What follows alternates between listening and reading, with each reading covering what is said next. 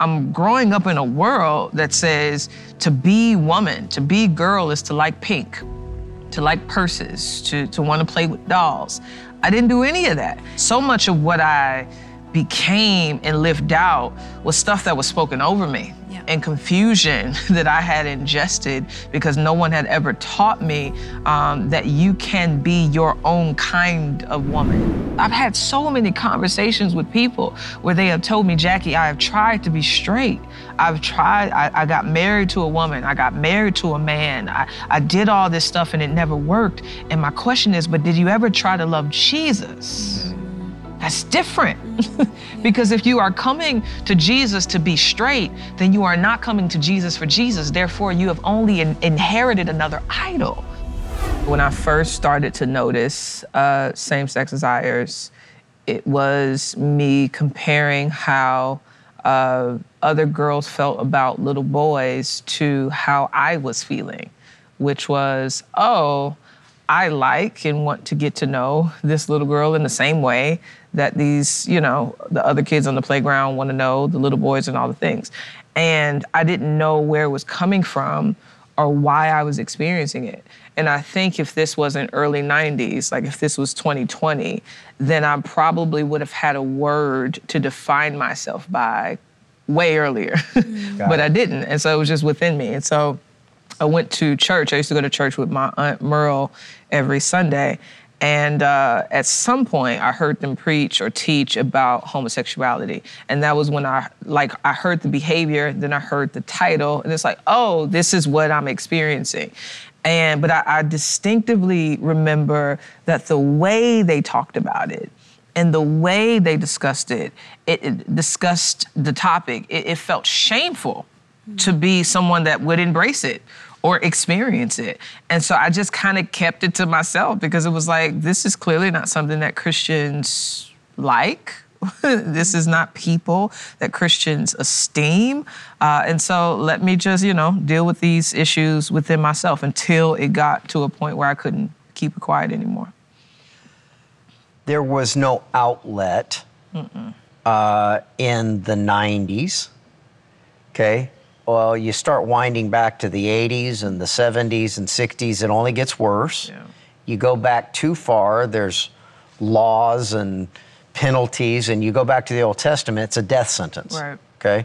So maybe what we need to do is realize that, we've been saying it back in the back, we're talking about your book, Gay Girl, Good God, but we're not, you could replace the gay word with pretty much anything. What about gossip?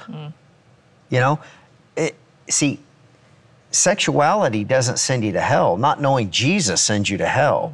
So we've got to talk about this. Yeah. And, you explain things in a way that is testimonial in nature. This is what God did for you. So just walk us through, keep going. Let's get through this. Well, yeah, when I was in high school is when it became harder to behave as a heterosexual, where I had all these desires and all these feelings. And even in my friendships, I wanted it to be more than a friend, but I was so afraid of not only doing it, but admitting it to myself. Wow. Because I didn't know what that meant. In the context I grew up in, it's like, this will send me to hell. Not even realizing that I already had a hell problem. Yeah. That I was already a sinner. I wasn't even living righteous in the first place. And so I just decided, I said, you know what? I'm gonna just try it. I'm gonna just do what, I do. And so I got on MySpace, which is archaic now. And I connected with a young lady. We ended up being in a relationship for around 2 years. In that time is what I transitioned into what in the Black lesbian community is called a stud. And so a stud is the woman who kind of projects a kind of hyper masculine self. And so I sagged my pants, I would wear certain bras to flatten my chest, I put my hair in a ponytail, my voice is already heavy, didn't have to change that much. And so there's also not only a sexuality experience I'm having, but also a level of gender confusion. And I think a lot of that was exacerbated by the culture, because I'm growing up in a world that says to be woman, to be girl is to like pink, to like purses, to want to play with dolls. I didn't do any of that. And then what they call me tomboy. They are labeling me a different gender just on the basis of me not doing these socially constructed definitions of womanhood and manhood. And I think we do the same thing to little boys. We say, oh, he's crying like a girl, instead of seeing his emotion as an expression of him being an image bearer, right? And so I think so much of what I became and lived out was stuff that was spoken over me, and confusion that I had ingested because no one had ever taught me that you can be your own kind of woman. And so, yeah, it was just a wrestle, but at the same time, I enjoyed myself, which I think people gotta be honest, is that sin to a certain degree is enjoyable. It's not lasting, it's not eternal. But I was having fun, you know. I felt at home with the women that I was with. I felt safe. I felt loved. I felt taken care of, and so that makes it even harder when you hear the call to repentance, and for someone to say, "Well, this is unnatural," but it feels natural to me, you know. And so that sounds foreign, and it sounds like a lie for you to say, "I have to stop doing what's making me happy." It sounds foolish, which is what the gospel says, or what the scripture says the gospel is. Okay, help us understand something. We have this idea that sin sends you to hell. The church projects that. I don't know how that is, but the problem is you're born in sin. Right. Short of understanding who Jesus is, who he was, what he did, died, resurrected, and ascended to the Father, and your belief in this, that is what transforms you. So why is there this singling out, let's say, of sexuality sin? Why are we singling it out? And why is the church projecting that a particular sin sends you to hell when not knowing Jesus sends you to hell? It's a big question. Well, the wages of sin is death. And so sin does incur judgment from God. I think a part of the problem is that the way we read the scriptures is that we sometimes accuse people who are experiencing temptation of being actively sinful.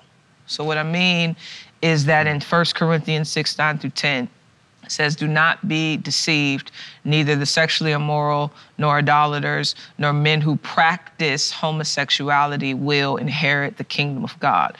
Notice how often we leave out practice. Oh, hey. We say homosexuals, which implies just your experience of the temptation warrants you hell. When it's like, but Jesus was tempted in every respect, yet without sin. And so it is possible that someone can experience temptation, and yet at the same time, that doesn't necessarily mean that that temptation warrants them hell. If anything, the temptation is a signpost that their nature, that there's a sinful nature, a flesh at work that needs to be renewed and needs to be put to death. And so I think it's bad Bible reading. Yeah. But I think also the kind of talking about sexuality all the time. We talked about this earlier, which is I think it's easy to bully minority groups. Okay.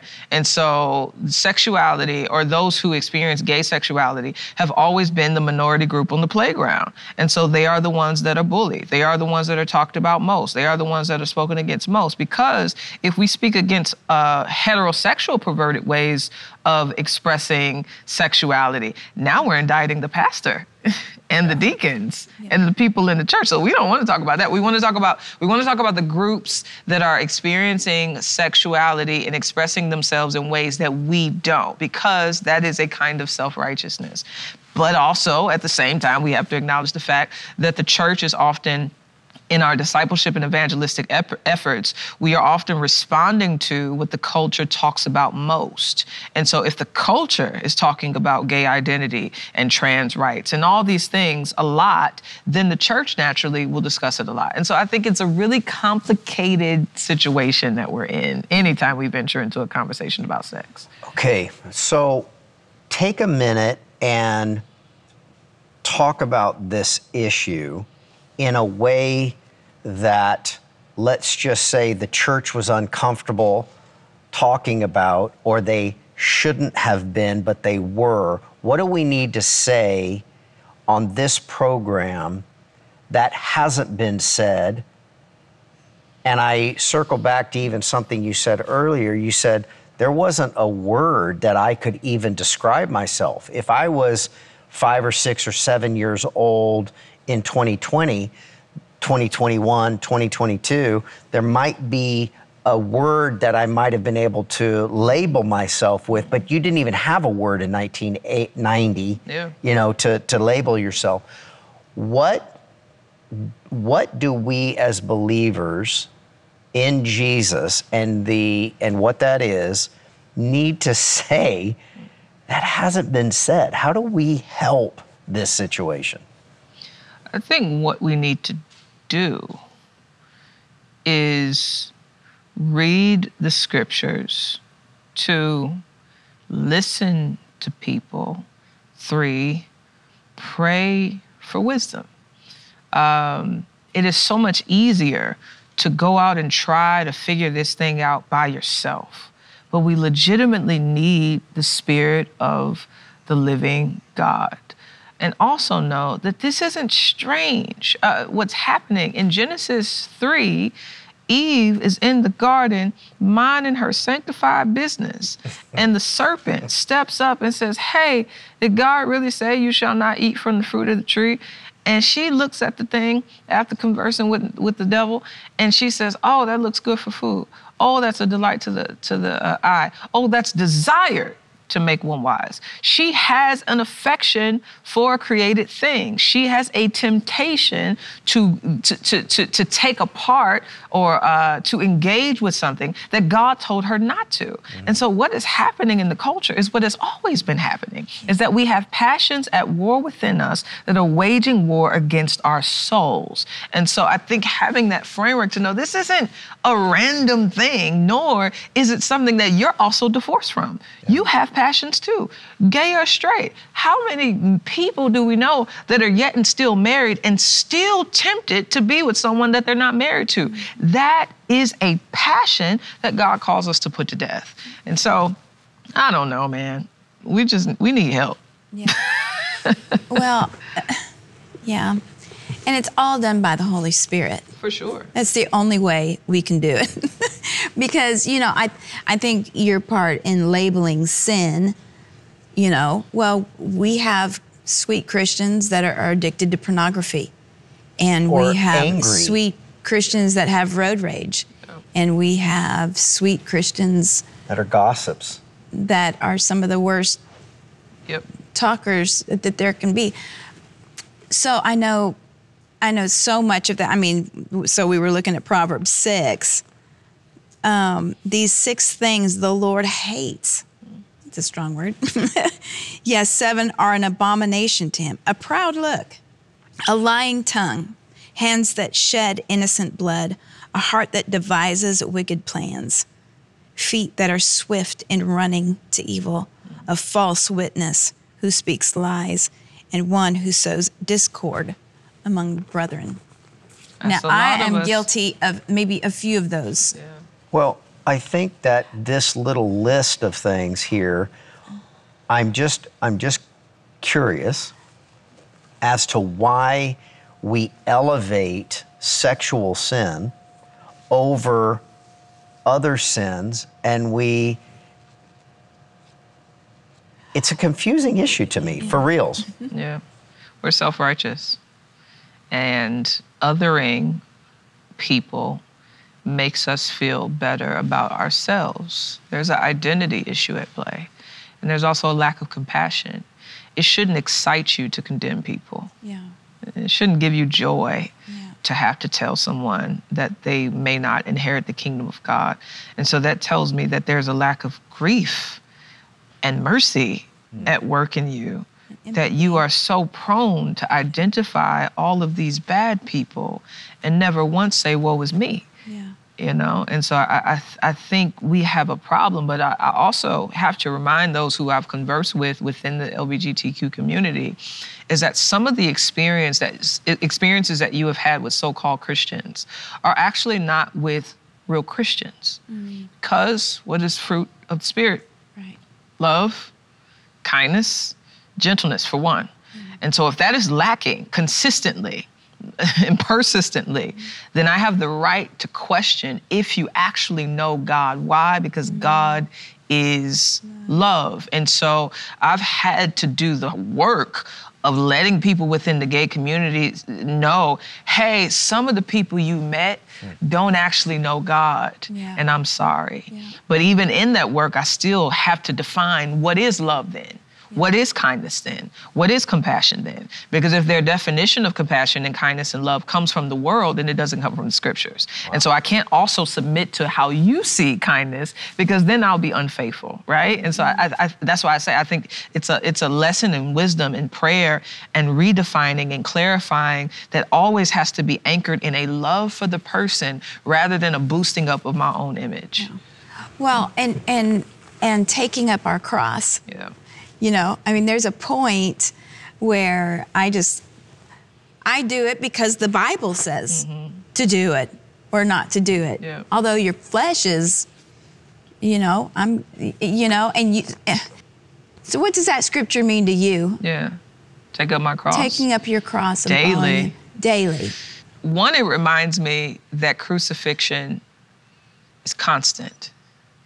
And that's a part of discipleship that is rarely communicated, because we tell people come to Jesus, but we don't tell them that they have to die all the time.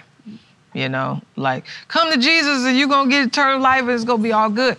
It's like, yeah, but hard is the way. And few will find it. That this walk comes with much suffering, and a bunch of that suffering is attached to me having to die to what feels so true and so real to me. Yeah. But it also means that crucifixion hurts. Yeah. And it also means that crucifixion takes time. Crucifixions historically were very long deaths. So it means that there are temptations and passions within me that I will have to put to death for a long time, and may or may not be able to defeat them finally, but one day I will in glory. Right? And so I think that's what I see, is that God has called me to be like himself, which is what our culture does not want to do. It does not enjoy dying to themselves, because they think that in loving themselves that they will find life. But there's only life in Jesus. God has every intention to change who we are. We are by nature children of wrath. We are born in sin and shaped in iniquity. And God has every intention to create us again, to make us new creatures, to give us the right to become children of God. And so the Bible is all about change, all about conversion. It's just the way we've communicated as Christians has been unbiblical. For example, we've told people, hey, if you come to Jesus, what change looks like for you is that he'll make you straight. As if heterosexuality is a fruit of the Spirit. But I've never seen that in Galatians 5. I don't see that nowhere in Romans 6. What I see, even in 1 Corinthians 6, 9 through 10, which I quoted earlier, we leave out verse 11. So again, don't be deceived, neither the sexually immoral, nor idolaters, nor swindlers, nor men who practice homosexuality will inherit the kingdom of God, verse 11. But such were some of you. But he does not say, and you were made straight. He says you were sanctified, you were justified, and you're I'm missing one. By the name of our Lord Jesus Christ and by the Spirit of our God. And so what Paul speaks to, what conversion, what true change is that God has saved me and set me apart for himself. He has made me right, justified me with God. And so these are the things that we need to be communicating as change, which is that God makes us new people. And even in us being new people, we still have the same body. Therefore, we have the same struggles, the same temptations. But now we have a spirit that fills us with power that is able to help us to defeat and fight those things that we are tempted to leave God for. I imagine that if that is the way that we communicated change, we would actually have more conversions because now we've preached a real gospel and not a prosperity gospel. Because it is a kind of prosperity gospel to say, hey, come to Jesus and he'll make you straight, implying you come to Jesus and be temptationless. Even Jesus didn't have that kind of life. Right. So we want to tell people what it really means to be a Christian, which is you're going to struggle, but you're not going to struggle forever. And you're going to pick up your cross and follow me. For sure. And so there's this weird kind of discussion that doesn't get talked about very much, that if somebody is struggling with sin, then they're identified as that. Well, who isn't struggling with being angry or this or, I mean, my dad told the story of his own father who left the foal and got on a horse and wanted to become a professional gambler. Okay, this is before automobiles and the whole time. And he was in, I guess, a saloon and was playing cards, and he was involved in alcoholism. He was involved in wanting to run away, and when he finally surrendered at the knee of his grandmother, okay, my dad's dad, and she prayed and he actually received Jesus, quote, he didn't want to drink again. He didn't want, and it was called into the ministry and all this. Yeah. So sometimes we get this conversion experience confused, and we say to somebody, the moment you surrender to Jesus, you're just not going to be tempted anymore. And what's your problem? Yeah. And if you're having a problem converting from gay to straight, for example, then that's on you. Yeah. Because we've made heterosexuality the fruit of the Spirit, the equivalent of holiness.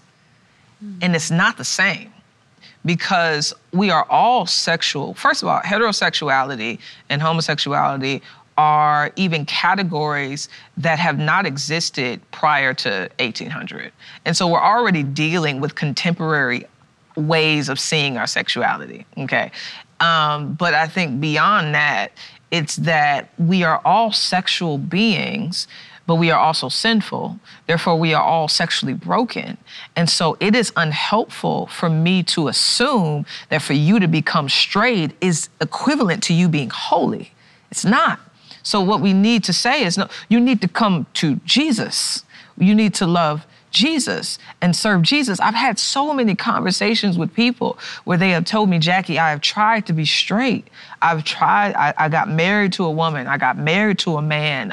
I did all this stuff and it never worked. And my question is, but did you ever try to love Jesus? Mm-hmm. That's different. Yeah. Because if you are coming to Jesus to be straight, then you are not coming to Jesus for Jesus. Therefore, you have only inherited another idol. And that's not what we want. We want legitimate conversion. Legitimate conversion where the Spirit of God and Jesus' righteousness is imputed to you, and now you love him more than anything, even when you struggle with everything.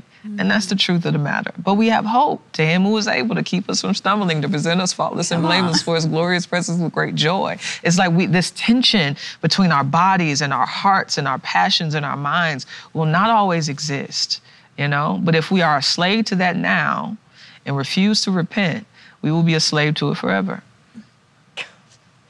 Oh I love you. I love when you get going like that. Yeah, I'm sorry. Well, so the power of the cross and what Jesus did for us at the cross takes away all the excuses. It does. because he really has made a way. And it's so offensive. It's so offensive to say that who or what you believe is so true of yourself is wrong. And I do understand that. I understand it. But where are we getting even that framework? Is it from God? Is it from the apostles? Is it from the prophets? If anything, what the scriptures are saying is we live in a place where everybody does what is right in their own eyes, and that our hearts are deceitful above all things. Who can possibly know it? And so we need a transcendent wisdom that is not dependent on what the culture believes is right, but what has been revealed in the Lord Jesus Christ. And is that he is the way, he is the truth, and he is the life. And he has risen from the dead so he could give life to our mortal bodies and give us the power to raise above all the things that are relegating us to death. And so it is an offensive gospel, but it is the power of God unto salvation for those who, by the power of the Spirit, choose to believe it. And so we have no choice but to preach this thing that makes some people mad and makes other people saints.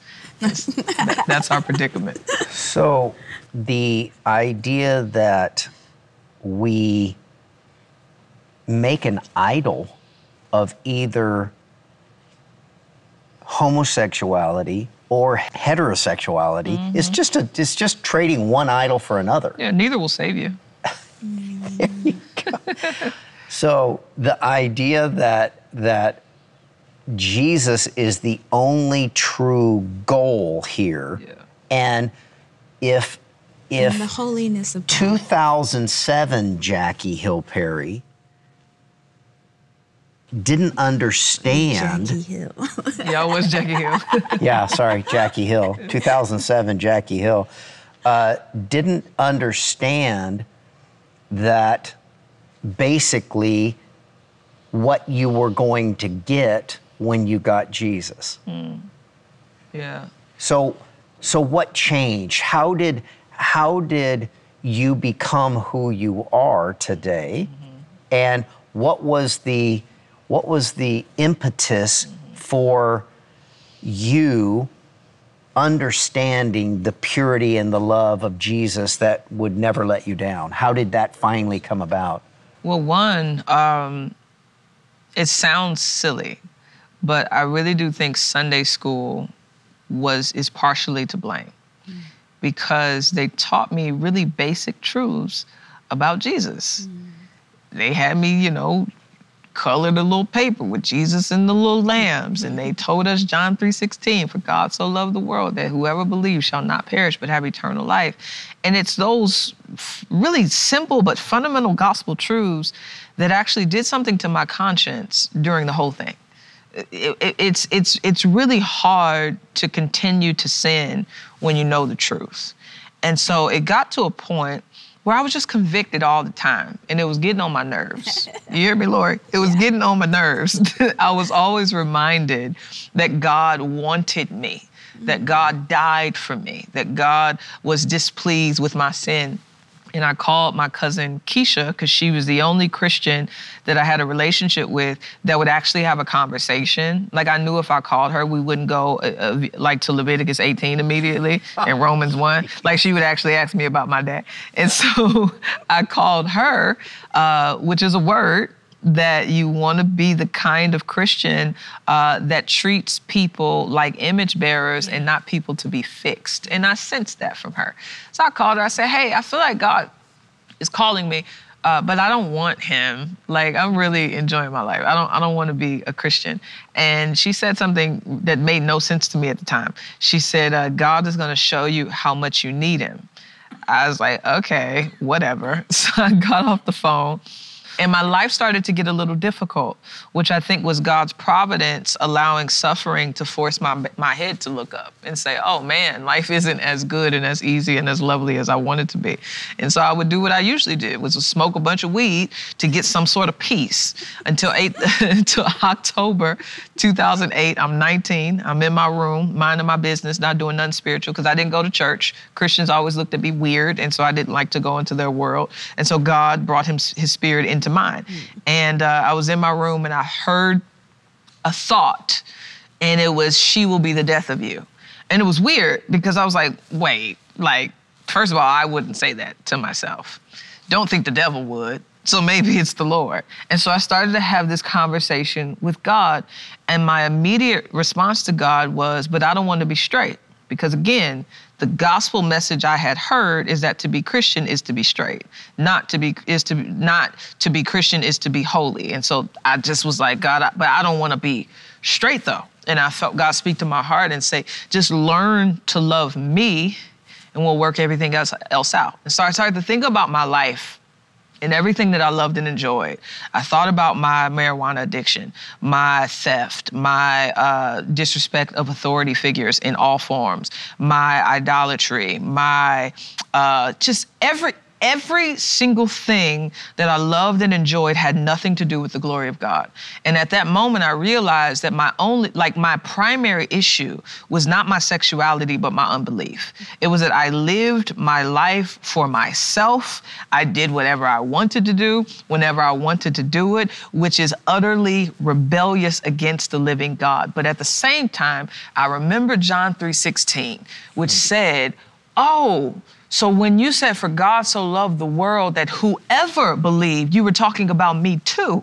that I'm the person that if I believe that I'll have eternal life. And so that's really what happened, is that I realized, okay, if God is presenting himself as an alternative to everything that I love and enjoy, he must be better than everything that I've loved and enjoyed thus far.